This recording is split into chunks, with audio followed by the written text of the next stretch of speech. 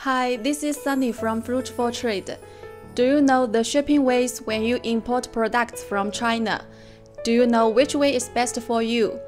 In today's video, I will explain in detail which shipping ways are available, as well as their advantages and disadvantages. I believe you will find the most suitable way for you.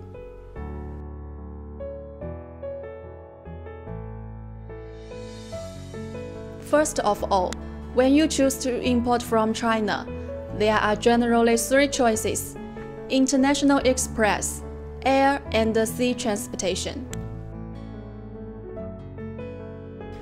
International express. First of all, you can see this box. The customer is from USA. The product he bought is jewelry, which contains 240 of earrings. Customers choose to ship by international express. Similar to such a box, we choose to FedEx Express to customers. It takes around 5 work days to USA. The cost is $54. Cause the value of jewelry is relatively high, and the volume is very small, so it is appropriate for him to choose international express, and you can quickly get the goods of what you buy. There are many international express companies, such as UPS, FedEx, DHL, and so on.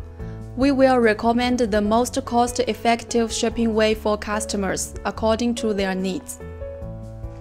When you ship by international express, you need to pay attention to the declaration value. The declared value will determine the tax you need to pay, which is the tax your country needs to charge you. Usually, our advice is that if you are an individual, we suggest that the declared value should be lower than the actual value, so as to reduce the tax you need to pay. If you are a company, we suggest that you declared according to the actual situation, because the duties you pay can be deducted from the taxes in other places. Specific how to operate, you are welcome to ask me in private. Air transportation. When your product is with large CBM, but you are very hurried to get the goods, we suggest you take the air transportation. You can see the goods around me.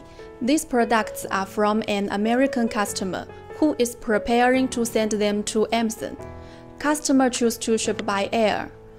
About 7 to 10 days to reach US Amazon warehouse. Generally, the cost of air transportation is calculated by the weight. The freight will be different according to the different freight volume at different time, and the price will also be different. In the calculation of weight, we need to pay attention to one point. The volume weight should also be calculated. For example, the goods around me, let's go to weigh it. The actual weight is 7.35 kg, but the box size is 50 by 40 by 30 cm, and the volume weight has a formula: length by width by height divide 6,000. So its volume weight is 50 by 40 by 30 divide 6,000. That means 10 kg. So the weight of the goods will be calculated according to 10 kg, although the actual weight is only 7.35 kg. Do you understand? Sea transportation. If you have a lot of goods, you will need to use container transportation. General container has 3 kinds of volume. 1 by 20 feet can load around 24 to 26 cbm. 1 by 40 GP can load around 54 cbm. 1 by 40 high Q can load around 66 cbm.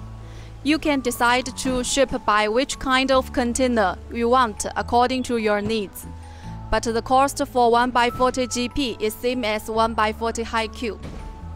As you can see, we are now loading a container 1 by 40 high Q to India. Our workers are currently loading the container. When loading the container, we usually pay attention to the following points. Heavy goods should put on the bottom of the container. The goods with same item number should put together as much as possible. Glass products are handled with care. 2 of our colleagues are checking the quantity into the container to ensure that no error is made. Our colleague will print a list of the goods and check the shipping mark one by one before loading the container. And there is a person who will count the quantity in the container and keep taking photos to let the customers know the process of our container loading.